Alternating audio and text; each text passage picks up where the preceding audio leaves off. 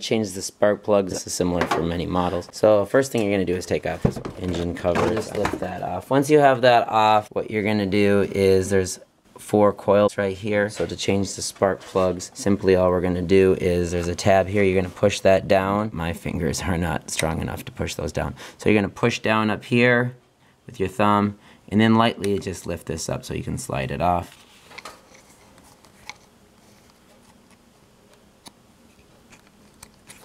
And I've got that loosened up. Once that's off, I'm going to use a 10mm socket, and we're just going to break that seal there. And then we'll just spin that off.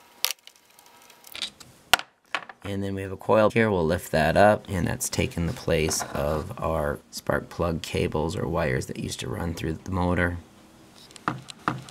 Set that up here. You go to remove these, what you're going to do is find that the long extension is actually too big, so you're actually going to have to use a few small ones. So you'll set that in there, put your other small extension on there, then get your socket in there to remove that, and then you can do that without removing that cowling. After you've taken that spark plug out, you'll put your new spark plug back in.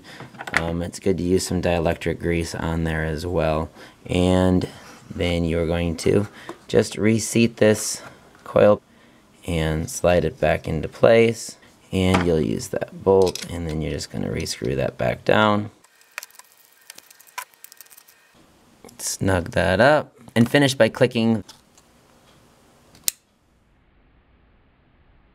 The air filter is fairly simple to change. There's 2 tabs. There's a tab right here. We'll pull that down, and then if you see in the back, there is a tab